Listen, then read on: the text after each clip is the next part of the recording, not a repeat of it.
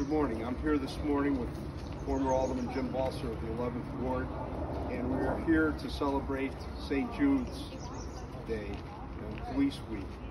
Usually the city of Chicago has a formal parade on the first Sunday of every May to commemorate those who have given their lives in service of this community.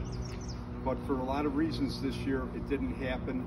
The city would not sanction this, so the FOP and various officers, retired, active, disabled, stepped up to make this event happen. Of particular notice, and why we're here this morning, is of the 594 officers whose names are up on this memorial, 8 of those officers gave their lives in the service of this country while serving in the United States military during World War II.